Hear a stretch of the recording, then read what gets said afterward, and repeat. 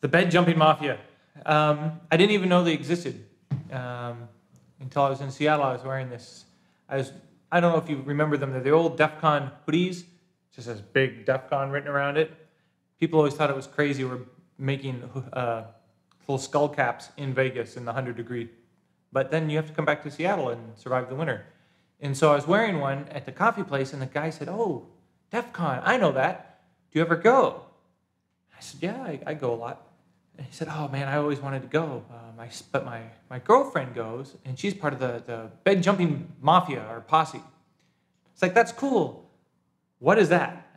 Yeah, so the bed jumping mafia was a group of girls who would get up in their PJs and knock on hotel rooms to jump on your bed.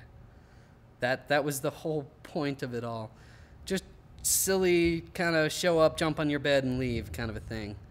So, and Trent and B-String had shown up to one of those first parties, and you know, it's maybe 10 people there total the entire night. And I went to bed, and then the next thing I knew, it was the girls banging on my door, waking me up to jump on the bed. And I think it might have been the first year they were doing it. I don't know. It was real early. I think that was DEF CON 7.